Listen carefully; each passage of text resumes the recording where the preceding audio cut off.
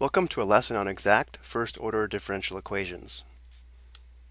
A differential equation m of x comma y dx plus n of x comma y dy equals 0, or the equation in this form here, is an exact differential equation in a region R in the xy plane if the left side of the equation, this side here, corresponds to the differential of some function f of x comma y. And remember, if our function f of x comma y equals a constant c, then its differential here must equal 0. So the partial derivative of f with respect to x must equal n of x comma y, and the partial derivative of f with respect to y must equal n of x comma y. And we can use this information to find our function f of x comma y, and therefore solve this differential equation if it's exact. So the first step on these types of problems is to determine if the given differential equation is exact. The test for exactness is to see if the partial derivative of m with respects to y is equal to the partial derivative of n with respects to x. So if this is true, we have an exact differential equation, and therefore solve it by finding f of x comma y equals c by using this connection here.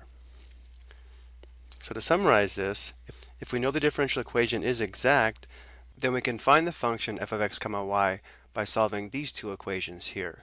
Let's take a look at an example. Our first step is to identify our function m, which in this case will be 2xy, and our function n, which will be x squared minus 1.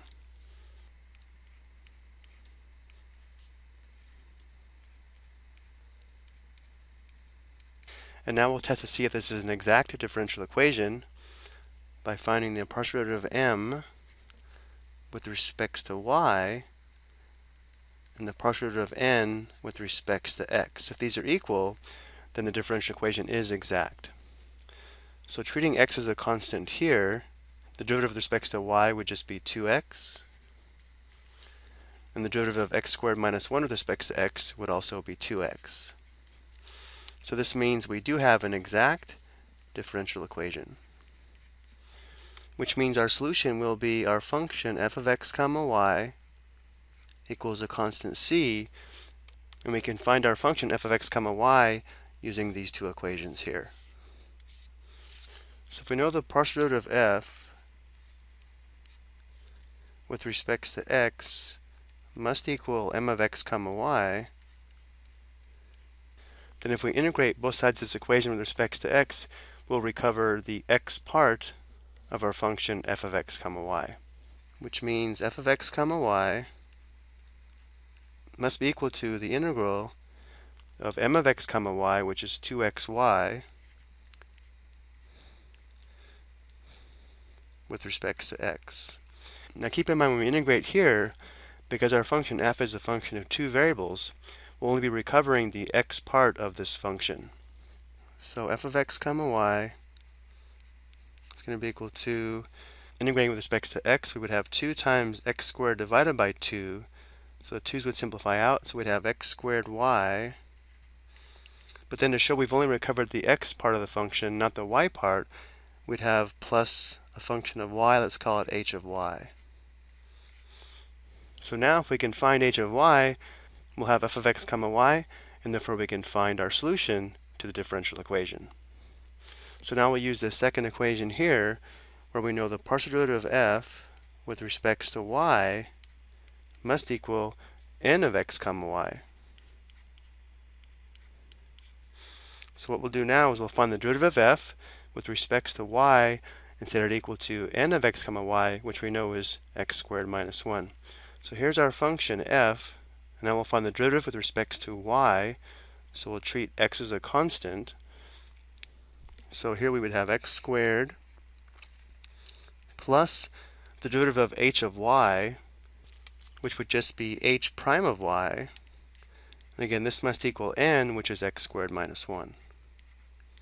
So from here, we should be able to conclude that since this is x squared and this is x squared, h prime of y must equal negative 1.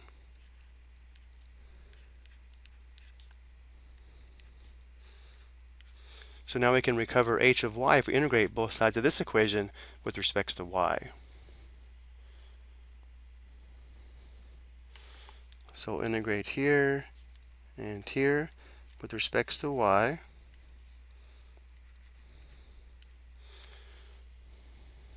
So here the integration and derivative will undo each other. So we have h of y must equal, this would just be negative y.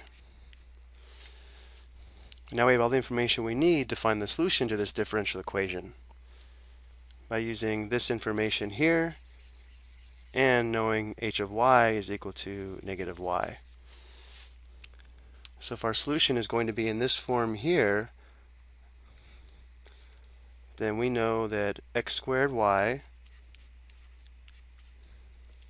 then plus h of y, where h of y is negative y, or minus y, equals c, would be the general solution to the given differential equation, which is an exact differential equation. So this is a family of solutions, and now we can actually show some of the solutions by selecting constants for c. And to show this graphically, I've selected the following values of c and then graphed the functions. So each color here corresponds to one of the many solutions to the exact differential equation. And we'll take a look at a second example in the next video.